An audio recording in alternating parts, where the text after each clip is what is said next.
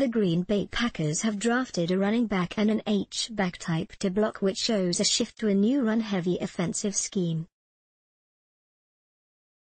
After Matt LaFleur's first draft as head coach of the Green Bay Packers was mainly focused on offense, he appears to have taken control and pounded the table for guys that fit the scheme he wants to run, with running analytically condemned in modern football. Taking a big running back and essentially a fullback is akin to drafting two back-to-the-basket post-up centers in the NBA. LaFleur is a student of the Mike Shanahan coaching tree and is committed to running the ball and using play action off of those run actions to open up the passing game.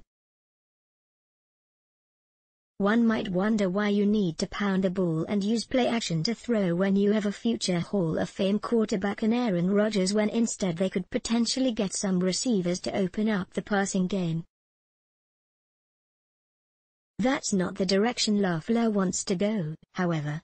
Jim Owczarski of Packers News tweeted about this apparent shift to a commitment to running and away from valuing receivers.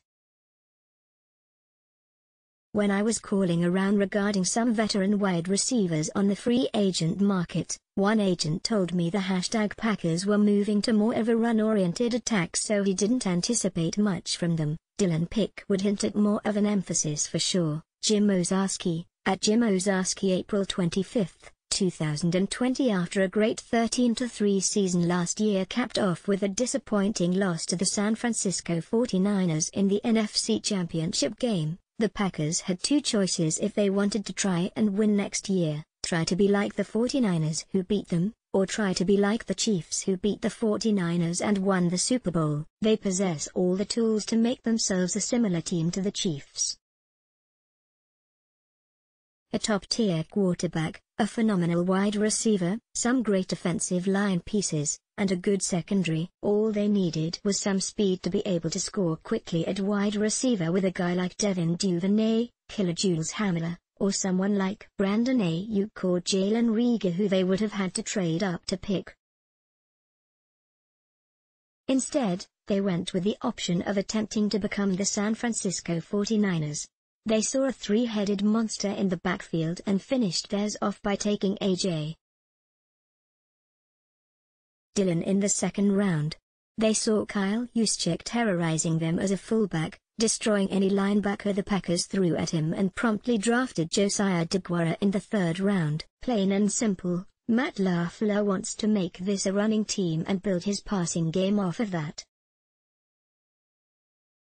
So Brian Gutekunst has obliged and given him the tools to do exactly that. Possibly the reason they didn't get a top receiver is that the plan is to only have two on the field most of the time, and they think they can run with Adams and Lazard or Adams and Funchess. Last season, the Green Bay Packers offense was a mashup of old Mike McCarthy concepts mixed with LaFleur's new zone and screen scheme.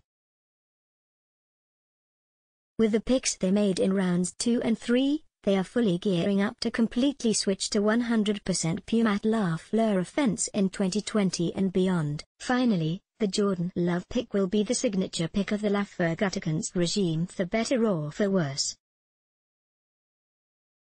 They're embarking on two big experiments with Love and their new run scheme, and if they don't work out in a few years they could both be gone, and Love could be the bust that broke their back. On the other hand, Love could pan out and be the third in a prestigious line of Hall of Fame Green Bay Packers quarterbacks, and running the ball could take the pressure off of Davante Adams, leading to his biggest season yet.